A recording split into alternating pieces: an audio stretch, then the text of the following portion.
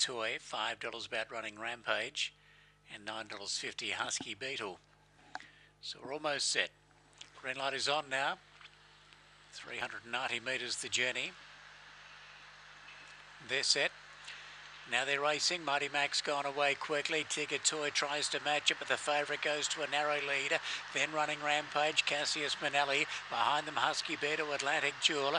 Well back, Pyrenees Petrarca, Circus Oasis on the bend, and Mighty Mac's gone, has done just that. It's raced away from Ticket Toy. Running on down the outside, Running Rampage, but Mighty Mac's gone. Wins by 3, Ticket Toy. Then came Running Rampage, Husky Beetle, Atlantic Jewel.